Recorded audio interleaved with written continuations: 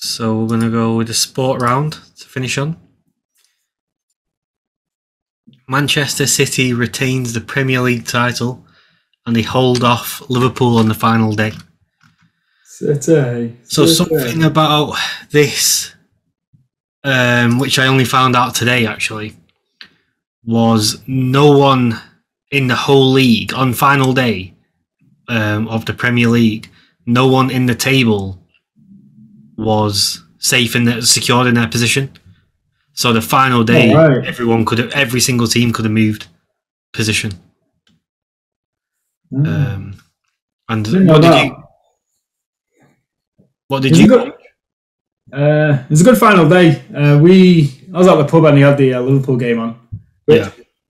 To be fair, I didn't mind watching because I wanted to watch the City game, but then when I was watching the Liverpool game, I was like, actually, either game is a good game to watch. Both solid teams and both got something to play for. When I saw City getting beat and was watching Liverpool, I just thought, City they've lost this now, 2-0 down, and then was it like within 10 minutes you scored 3 goals? Yeah, so it says here,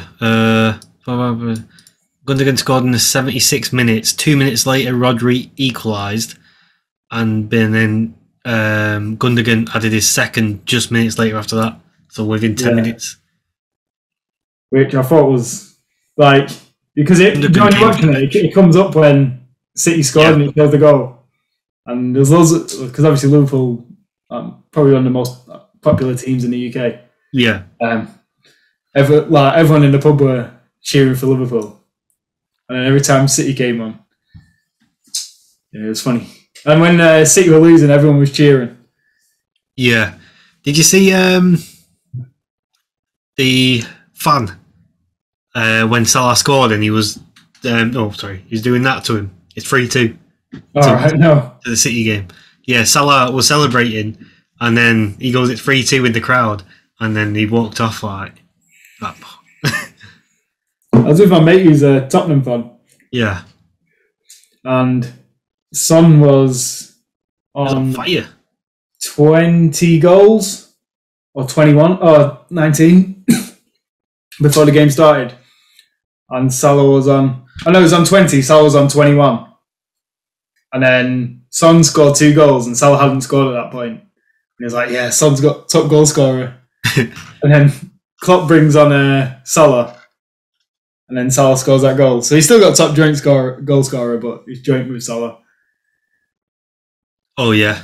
Both got 22, I think. Both got 23. And then last season, Harry Kane got 23. The season before that, Jamie Vardy won it with 23. And then the season before that, Mane, Salah and Aubameyang got 22. And then they got joint 22. But yeah, it was a good last day this time because everything was to play for. Yeah, because you were playing for a top 4. Well, you were... Yeah, we needed Spurs to lose. And we had to win. But I already knew Spurs weren't going to lose against Norwich. Yeah. I bet. Yeah, a lot of teams would have liked Norwich on that final day.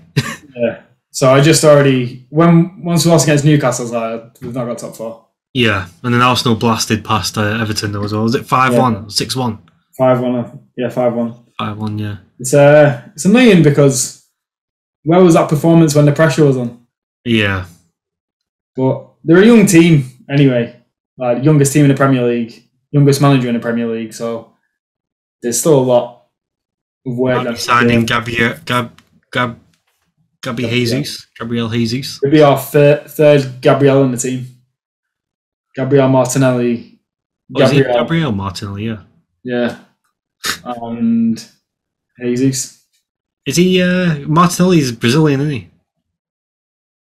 Yeah. Yeah. He got leaked, so he's getting your number 10 or your number 11? Number 11, yeah. Yeah. So he's staying for... Because Emile Smith-Rowe's got on number 10. Oh, right, okay. I don't know why they gave him number 10 shirt.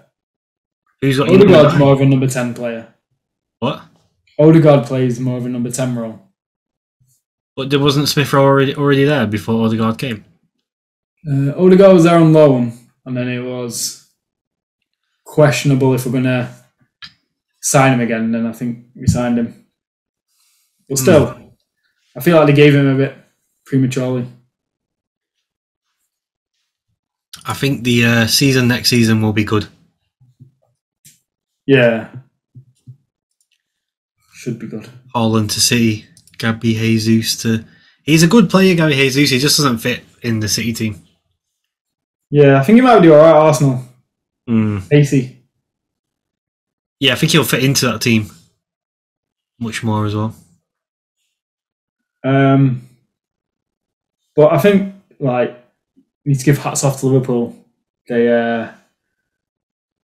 were played every game available to them this season. They played every game available to them? Yeah, because they got to the final of the Carabao Cup, final FA Cup, played every Premier League game and final Champions League. Yeah. That's actually mental, if you think about it. And if they won on... a part of me, like... I've got a soft spot for the City because of you. But then a part of me wanted Liverpool to win just to see someone win the quadruple. Yeah, but it's like Liverpool winning. Then United fans will shut up. Yeah. I feel like if you... Because United lost it though. Yeah, Crystal Palace 1-0. I feel like if West Ham won, then United would have got that Europa Conference League. Oh, yeah. Yeah. So West Ham would have finished above them and not them. Yeah. Then if Liverpool won the league and then won the Champions League, I don't think United fans will ever hear the end of it. Yeah. I don't think anyone would hear the end of it though. Yeah, that's true. That's another thing I can't be bothered with. I've started to get a bit annoyed with some Liverpool fans recently.